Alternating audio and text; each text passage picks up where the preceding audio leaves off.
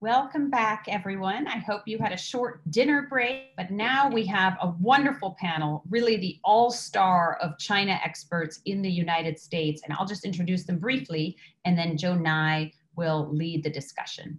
Liz Economy is the Director for Asia Studies at the Council on Foreign Relations, soon to be also of the Hoover Institution at Stanford, where we will welcome her out in California. She's actually doing this for us tonight, even though she's moving tomorrow. So she gets the MVP award. And of course, Liz has written a lot on Chinese domestic and foreign policy, including her recent book, The Third Revolution, on Xi Jinping and the New Chinese State. Minxin is one of the foremost China scholars in the United States. He's a professor of government at Claremont McKenna College, and he also focuses on economic reform and governance within China. Mike Pillsbury is the Senior Fellow for Chinese Strategy at the Hudson Institute and has been a high-ranking government official in the Reagan administration and elsewhere, and is a regular commentator on China and beyond. And Joe Nye, of course, who's our moderator tonight, but who is a China scholar in his own right. Let me just set the scene for us. Ambassador Cui Tengkai was with us yesterday, and he, amongst other things, denied that millions of Uyghurs are being held in re-education camps. He said very little about postponing the Hong Kong elections, but he emphasized again and again that a new Cold War with the US is in no one's interest, and cooperation is.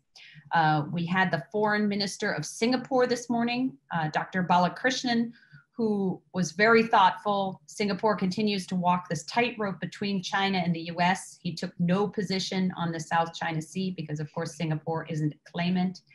Prime Minister Morrison of Australia was far more forward-leaning. They're doing a lot to build up their defense forces. They've clearly opted into the Quad alliance. They're very worried about what's happening in China, even though, of course, there's lots of trade between Australia and China.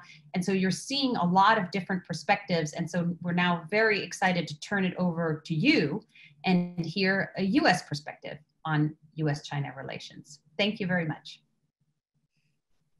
Thank you, Anya. I must say that we have had a lot of China, and today we started with Foreign Minister Balakrishnan, but I was also asked by about China by Gideon Rockman in the interview I had this morning, and he asked me about, is this a new Cold War? And I said the trouble with these historical metaphors is they can mislead us, because it's really it's a rivalry, but it's a different kind of rivalry. Whereas we had very little trade or social contact with the Soviets, we have a lot of both with China, and therefore it's a very different type of arrangement.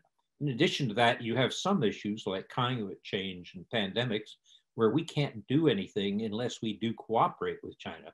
So we have something that's quite new, what I call a cooperative rivalry, in which you have to pay attention to both sides of that at the same time. And that's not easy. Rather than pontificate about it from Washington's perspective, we have, fortunately, 3 people who are really expert on what's happening in China. And in that sense, with the 30 minutes of presentation that we have, we don't want to waste it on historical metaphors about the Peloponnesian War or the Cold War. I want to ask questions about what's going on in China and what can we do about it? To what extent can we shape Chinese behavior? And to what extent do we understand enough to be able to make the right strategy to shape it? So having these 3 experts, all Mandarin speaking, who know a lot about China, gives us a great advantage to make progress in this direction. Let me start with Minxin, who has written a very interesting article recently in Foreign Affairs, and who has taken a rather pessimistic view from the Chinese point of view of their future, which echoes something that was said by an economist at our Aspen Strategy Group last week, who said that in 20 years, we would be seeing a China in decline. That's certainly very, very different from the sort of assertive wolf warrior China we're seeing today. Minxin, what do you see happening inside China, and how's that going to affect our ability to shape Chinese behavior? Okay, thank you very much for having me. I think for the short term, probably there's a little bit of boost for Xi Jinping's authority. He overcame the initial difficulties of dealing with the pandemics. And even though there was huge misstep on the part of the government, and he was shaky in his leadership at the beginning, the quick response and the effectiveness of the full mobilization model appear to have helped him. Secondly, the escalation in US-China relations has also boosted his temporary authority because there is a rallying around the flag effect. But this, he's spending his political capital not in terms of designing a long-term strategy dealing with this radically different environment. He's spending his political capital on the next party Congress, on securing his third term, moving his people into place, and getting rid of the biggest headache, political headache domestically, that is actually Hong Kong. Now, with the passage of the national security law, he appears to have at least temporarily dealt with that issue. Within the regime, I do see that there is full realization that China is now in an open-ended conflict with the US. Rhetorically, they do have a problem how to tell the Chinese people about this, because this is a very somber message. And also at the very senior level, they have another difficulty of how to communicate their strategy, their intentions, their goals to the outside world. So we see quite a bit of mixed messaging going on within China. But in terms of strategy, my reading is that a long-term strategy, a very mixed one, seems to be emerging. The fixed part is that the party will maintain a very solid iron, brutal control on domestic within China. That is, repression will remain as intense, if not more intense, in the coming years, both to defend Xi's authority through internal purges or suppress societal challenge to the Communist Party's rule. On the economy, there's a lot of debate about the future direction of China's development strategy. Xi Jinping floated the idea of relying mostly on domestic growth, but there are a lot of different voices challenging this assessment. So this is a strategy, a pillar of the new strategy that is still being debated. And the third pillar is, what will China's new geopolitical strategy look like? This is the one that is unsettled. And it seems that China has the most difficulty formulating a new strategy in response to American shifting its policy. And my analysis is that it's politically very difficult because a shift would imply repudiation of Xi Jinping's policies for the last few years. And that's something he cannot accept. And secondarily, an adjustment will entail a lot of domestic policy adjustments, especially on the issue of human rights, domestic repression, economic reform. And that's something that will, again, be unacceptable to Xi Jinping. And third is that a lot of the hardline stance, like wolf warrior, the hiccup with India, and on Hong Kong, actually reflect Xi Jinping's own philosophy and ideas. So that's difficult to change as well. And Xi himself is actually a pretty weak leader when it comes to leadership judgment capabilities. He's fairly mediocre in terms of experience. And he has he has an inflated sense of Chinese power. He just as a person, he suffers both from overconfidence, excessive risk-taking, and also deep sense of insecurity and inadequacy. And on top of that, China currently has a very flawed policymaking system based on over-centralization and the dominance of yes men, quite mediocre people in the system. And and Xi Jinping himself is just not really adequately briefed, understood. I just want to share, I end with a little anecdote told me by a really well-placed Chinese academic who used to advise the government. This person used to advise Jiang Zemin, Hu Jintao. Last 7 years, he's never met with Xi Jinping. So I asked him whether Xi Jinping actually is in touch with the reality. He said he doubts. Secondarily, he revealed to me that 2 years ago, Xi Jinping himself was shocked that the US-China relationship took such a bad turn. And he saw that China was very poorly served.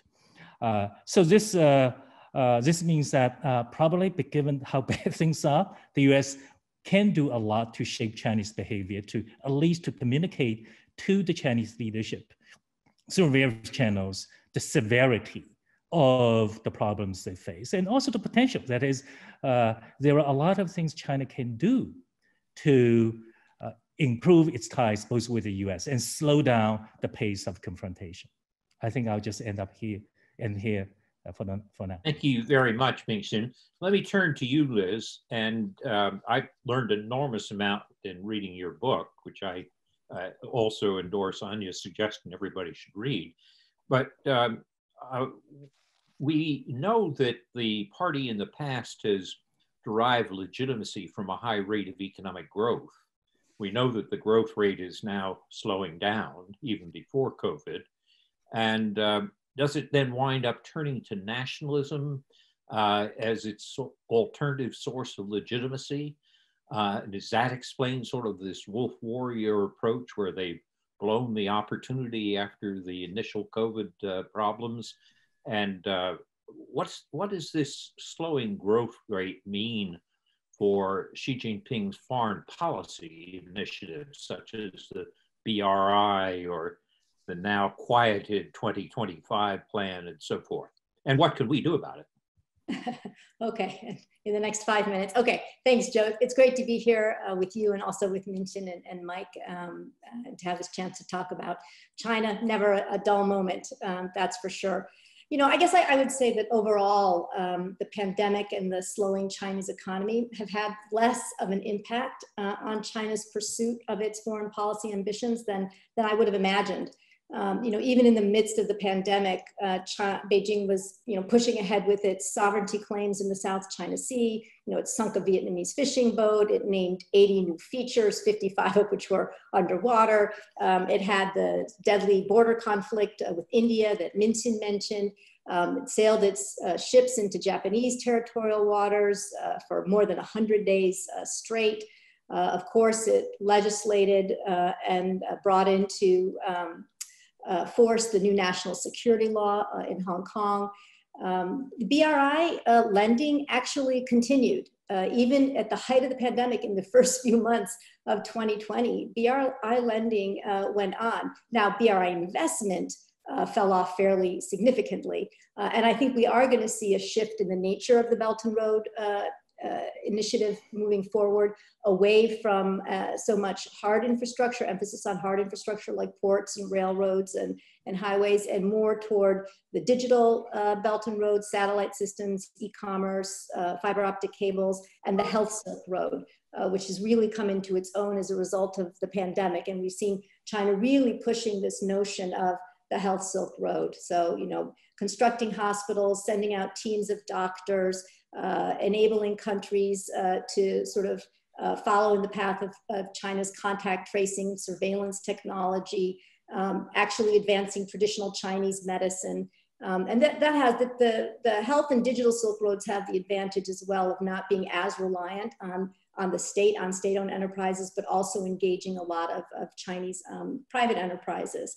And of course, Beijing announced an impending new strategic partnership with Iran. So I think there's a lot that has happened over the past 6-7 months that really surprised me because one would have anticipated perhaps that Beijing would take a step back and focus much more on what was going on at home. I think the one area on the global stage where China is really likely to take a step back is on its climate change commitments. I think the Minister of Ecology and Environment announced that the targets was going to have to take China would have to take a step back from its more ambitious environmental targets. And we've seen that CO2 emissions have jumped back up to pre-pandemic levels already. So they were supposed to deliver a new action plan this year. That's already been postponed, I think, at least until the end of the year. Some people are suggesting they'll wait until the new U.S. administration to see whether there's going to be, renewed interest in the U.S. getting back on board. In terms of the wolf warrior diplomacy and the turn to nationalism, I think absolutely. And with the slowing economy, Xi Jinping was forced to, forego his, doubling income, meeting the doubling income target. It looks like they're not going to meet the poverty alleviation target that he had set out. So those are two big hits. So where do you turn when you are, forced to move away from what was going to be this, very significant announcement of success on Xi Jinping's part in terms of, economic and the economy. And I think you turn to nationalism. And certainly the US enabled that in part. The Trump administration with its constant, hitting on the China virus and the Wuhan virus, et cetera, I think, as Minxin suggested, served to sort of rally people around Xi Jinping and around China at a time when, again, in those first few months, there was an enormous amount of criticism of the regime, right? And it was the first time, frankly, that I had seen that kind of civil society activism and energy and engagement via the internet with people, communicating, trying to get sort of trusted, verified information about what was going on. You had all those citizen journalists flooding into Wuhan. It was really exciting to see, I think, in January and the early parts of February, what was going on. But then there was the crackdown. And again, you had the US pressure coming in and this sort of sense of, okay, well, we're not going to criticize ourselves when we've got the United States criticizing us too. So wolf warrior diplomacy, very unattractive. I think it undermined what should have been a win for China in the end. China did manage to get the virus under control. It was able to provide the PPE for much of the rest of the world, and yet they ruined it. They shot themselves in the foot by going out there and demanding thanks from other countries or threatening Australia, and banning beef and putting tariffs on barley because Australia called for an investigation into the origins of the virus. So I think, it was an instance where, really Xi Jinping, snatched defeat from the jaws of victory. I'll stop there. I guess maybe I would just conclude by saying, in terms of where all of this leaves China and its global standing, I would say, to my mind, it's really, the pandemic has just reinforced how countries already viewed China, right? So what was their predisposition beforehand? So if they were largely supportive of China, say in Italy or Hungary, they tended to laud China's success and welcome its PPE. If countries were more skeptical and concerned about the lack of transparency, and human rights repressions, for example, the United States or maybe even the UK, I think then you got a very different response. They tended to focus on the downside of how China managed things. Thanks, Liz. Let me turn now to Mike and say, Mike, you've been a long-term and eloquent writer and observer about China's strategy. And I'd be interested to know, from your perspective, do you see a bright future or not? Is this economist I quoted from last week too pessimistic about China going into decline in 2 decades? Can China's behavior be constrained and changed? And if so, how? So Mike, what do you think? Well, my view of Chinese strategy, Joe, has been in all 3 books that they debate strategy. There's no single monolithic Chinese view. And it's very much in our interest in these debates that certain points of view win and other points of view lose. Part of my own experience in the government in large part has been with net assessment over about a 40-year period. And you always want to look, one thing Andy Marshall taught us always is look at your own strengths and weaknesses, and then the other side's strengths. In the case of China, especially weaknesses. And Minxin's written 2 books on the topic, highlighting weaknesses, problems. The other side is the World Bank, the IMF forecast, the Goldman Sachs forecast, that whatever the source of these Chinese growth rates, we don't seem to understand what are the levers we would have to apply to change the Chinese growth rate, that is to slow it down. For example, if intellectual property theft is a major portion of their growth rate, choking that off, which the phase 1 trade deal has enforcement mechanisms about that, should slow the growth rate. And the so-called Thucydides trap of fear will never happen. But when you ask economists, and we paid a lot of money to a lot of economists to tell us what exactly are the sources of Chinese growth, what you find out, they all pretty much say the same thing. Well, it must be capital, wherever they're getting their capital. Well, could that be choked off? The answer is yes. Demographics. And here, I was checking your own book, Joe, on page 198, 199.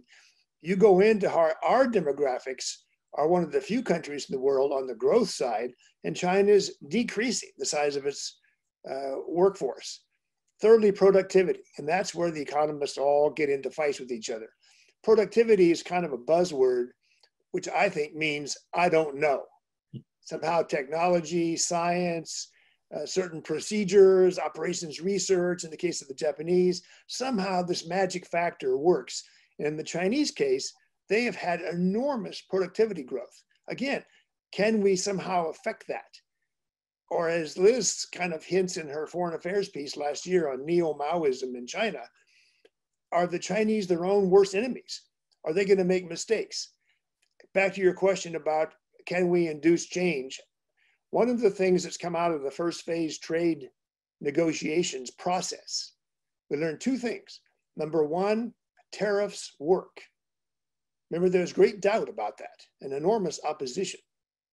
But we learned from the Chinese themselves that they had their own list of reforms they wanted to implement, and our pressure, and this is a concept the Japanese used to tell us about too, outside pressure that strengthened the hand of the reformers.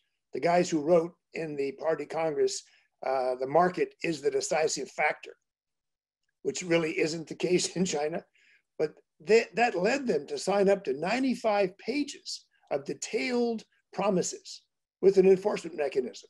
So that's clearly change took place in China with reformers helping us. Some of these delegations were 30 people from various, it's like an interagency nightmare where they're all watching each other. But progress came out of it. Now, I'm more concerned, as you know, about the military side of things. And our own plans, as publicly announced, are to really build up Guam, to have a very good 360-degree defense on Guam, maybe $20 billion over the next few years. It's called the Pacific Deterrence Initiative, for lack of a better word. That is one of the things we're doing. Will that affect Chinese military decision-making? Will super hawks in China say, oh my God, the Americans want to come at us in the first island chain with Guam as their base, which some Americans have unfortunately publicly stated. Americans who have 4 stars on their shoulders, Joe. The other thing we're doing is talking about missile defense being more comprehensive, not just Iran and North Korea. The Chinese instantly pick up on that, and State Department's disavowal that a missile defense against China is not our goal, that looks hollow to certain Chinese in the debate I mentioned to you, that they fear the American nuclear strategy seeking what they call absolute superiority over China. They have thought they had a second strike capability, but it's beginning to look like there's a debate about that as well. So they did not show up June 24th in Vienna, despite the president's own personal invitation to participate with the Russians and the Americans on either a cap, or at least could they accept the concept of strategic stability, confidence building measures, all the things that you lived through that had to do with START and SALT. The Chinese say, no, that's not for us. And their explanation is fascinating. we're too weak. We're not at the point yet where we're at the same nuclear delivery level as the Russians and Americans. So sort of come back, and then the American side says, and the Russians are helping us, well, gee, when did you plan, for us to come back? And they won't say.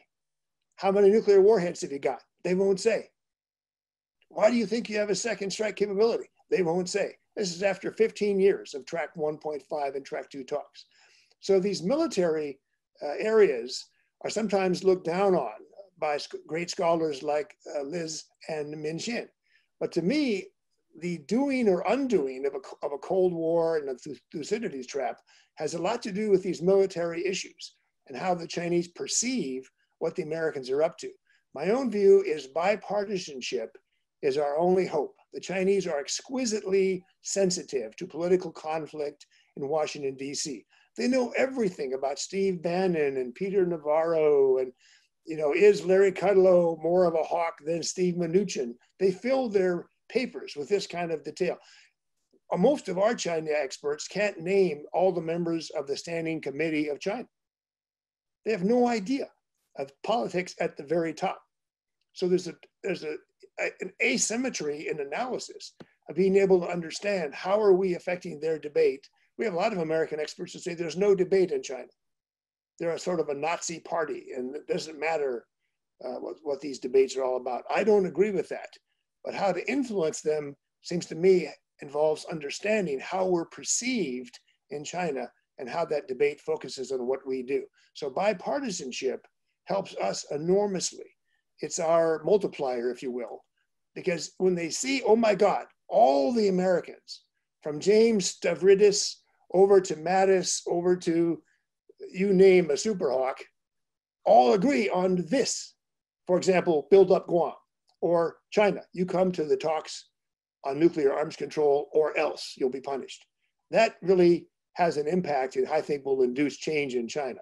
But the more polarized we are, the more we attack each other, the less hope there is of our influencing China. Great. Well, thank you very much, Mike.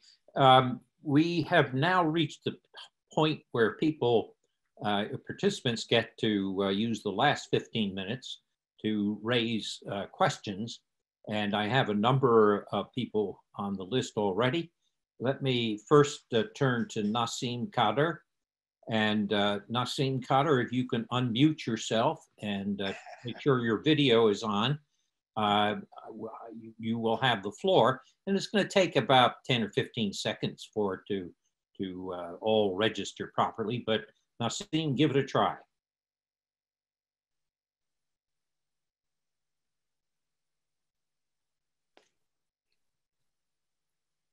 Otherwise, let Minxin say some more. So, Nassim, if you're not there, then I'm going to turn to Jeannie Nguyen.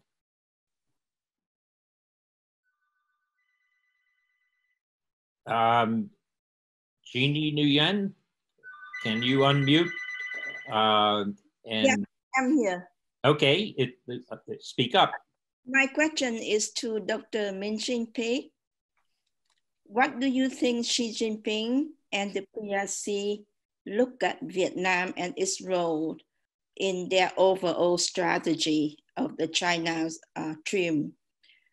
Would Xi Jinping allow Vietnam to be more democratized, more independent, and lean forward with the Americans and the international, the free world? And what techniques, what has been most successful for the PRC in their coalitions toward the Vietnamese leaders? Well, I think China's long-term strategy for Vietnam is that it remains a one-party state, independent from big powers. It will, what I call strategic neutrality is what, and then political autocracy will serve China's interest the most as far as Vietnam is concerned. I think the biggest question is really for Vietnamese leaders. Do they want to fundamentally improve the quality of their relationship with the US by taking the next step?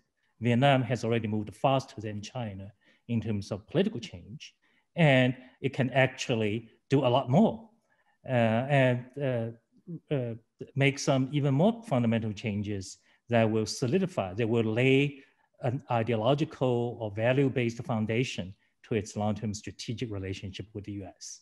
And China really cannot do that much in terms of influencing that aspect of Vietnam's decision-making. Thank you. Next on my list is David Shambaugh, and he's going to be followed by Mike McFall and Chris Stone. So David, unmute and let's hear from you. Hi, greetings. Thanks, Joe and colleagues. Good to see you all. Greetings from Northern Michigan. So Mike Pillsbury spoke about China's weaknesses, and both Minxin and Liz have talked about the messaging issue. Minxin talked about China's internal messaging, Liz, the wolf warrior issue. So I'd like to ask all of you, including Joe, because you've written about soft power somewhat. You were the father of soft power, Joe. How do all of you see China's messaging in the US-China competition framework? You know, the competition between the US and China is going to play out in multiple domains, including the perceptual information domain. And that's an area where I think China has a lot of weaknesses, as Mike referenced. They live in what I think is an echo chamber, and they're not very adroit at adjusting their messaging. So I'm just kind of curious. I'll throw a softball question to all of you, including Joe.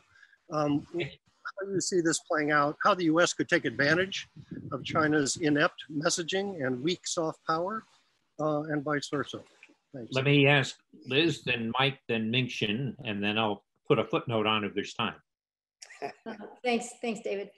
So I think we know China's soft power is weak. You know, soft power is organic and emanates from a culture and the ideas and what makes a country attractive to others. And I think the Chinese leadership finds it very difficult to not make it more of a government-oriented effort.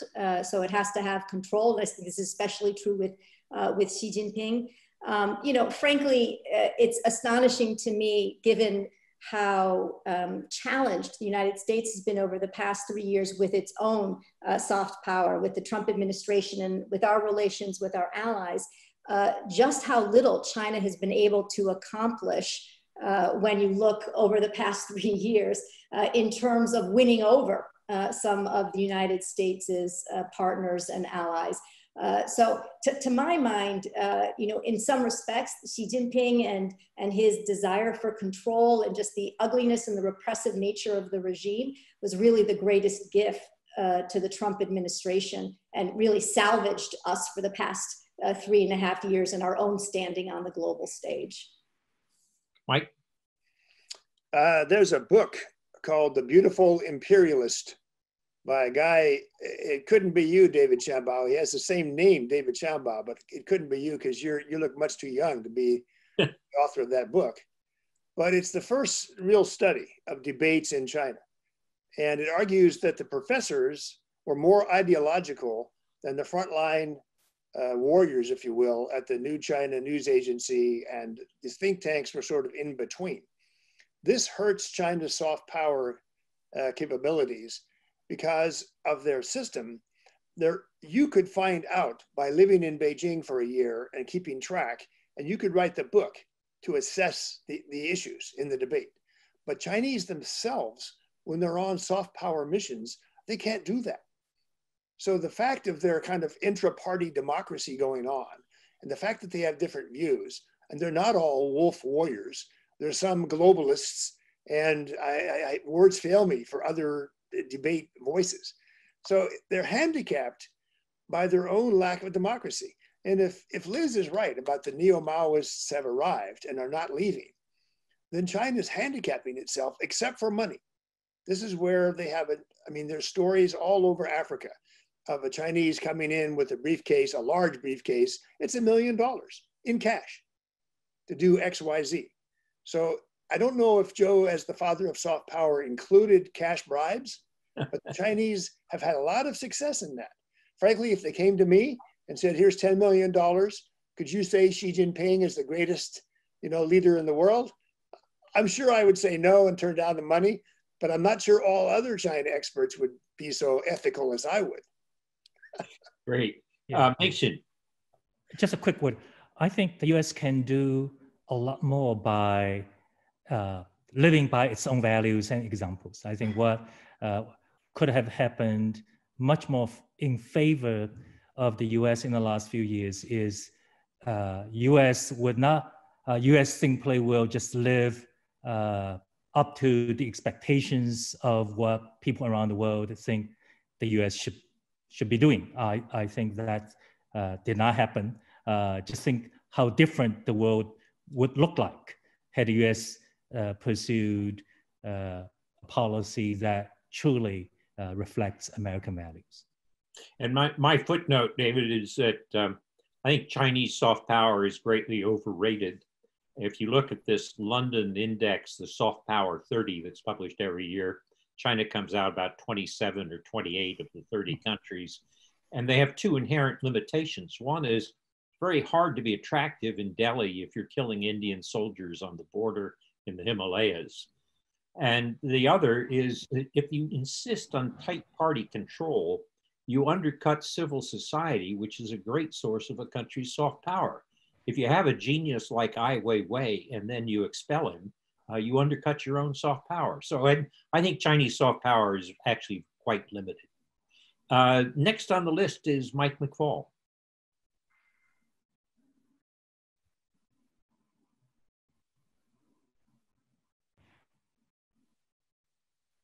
Hey, everybody.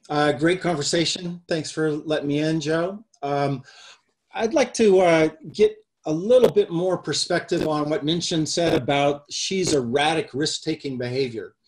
Let's just say for purposes of argument, we all agree with that, although the Trump administration's latest speeches don't seem to agree with you, Minxin. They have a much more strategic assignment to Mr. Xi Jinping. But in the spirit of the debates, could you all tell us what we know about debates about that erratic behavior? Within the party, within the government, within the business community?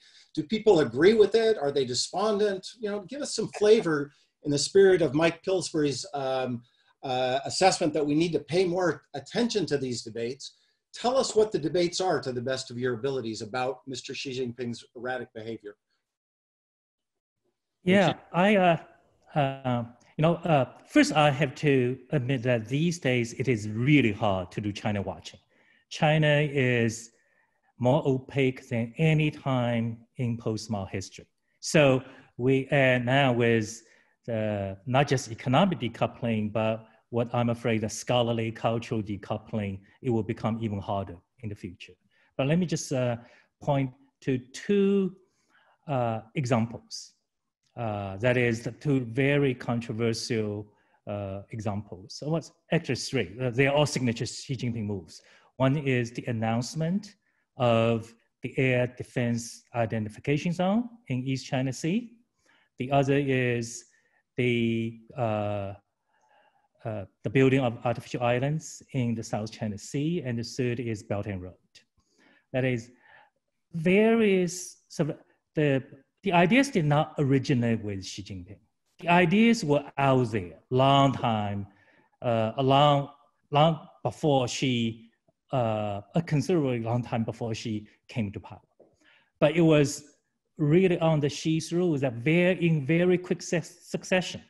2013, November, then April 2014, and then I think it's also 2013, they were rolled out very, very quickly without adequate deliberation about the pros and cons. So that's just a data point I can supply. And the other is that the Chinese awareness of this fundamental shift in US policy occurred about 2 to 3 years ago. And you did not see real change on the part of Xi Jinping. And that's a big puzzle, is why didn't that happen? Let me try, if we are quick, to get Chris Stone in the 2 minutes that we have left. Chris, are you there? I'm just kind of the grim Reaper. When she shows up, it's grim. I am. Like the person with the long hook. Okay, it looks like we've run through our time. Chris will have to apologize. And No worries. Thank you. anyway, let me take the chance to thank our panelists. We had little time, but I think we covered an enormous amount of territory, and I hope we threw a little extra light on what's been a full day of China here. Thank you all very much for joining the Aspen Strategy Security Forum, rather, and I'll now turn it back to Anya.